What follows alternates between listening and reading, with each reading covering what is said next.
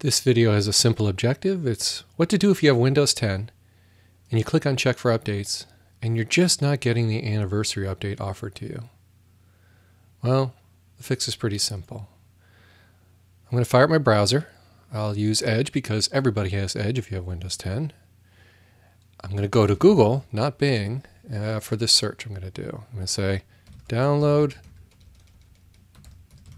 Windows 10.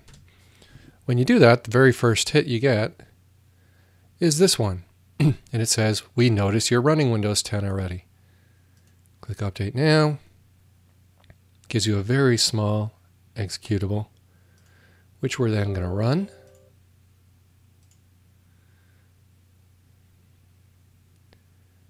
And that's it. When we click on Update Now, it begins the process. If you want to have a closer look at how your internet is doing, keeping up, you can run Task Manager, go to the Performance tab, and under Ethernet, I'm on a wired connection right now, we can see the speed we're getting. Only 10 megabits, yet I have a 300 megabit connection in my house. So it's definitely a slower content delivery network that's serving me this from the edge of the internet somewhere. Let me click on Open Resource Monitor.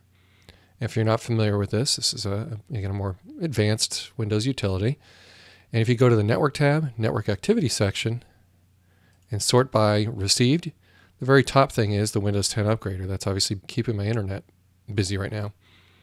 And here's the server that's serving me this code at a somewhat slow speed today. So your results will vary depending upon where in the world you run this from.